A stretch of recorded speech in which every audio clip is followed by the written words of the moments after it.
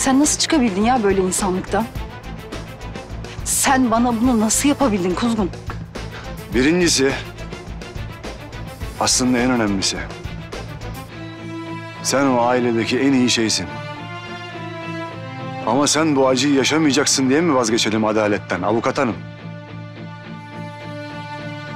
Benim babam suçsuz yere hapis yattı. Senin baban sattı benim babamı, unuttuk mu? Ha? Hatırlatayım. Bak bizim evden uyuşturucu paketi çıktı. Dediler ki benim babam için bu adam bile isteye mesai arkadaşını öldürdü, öldürmediği halde.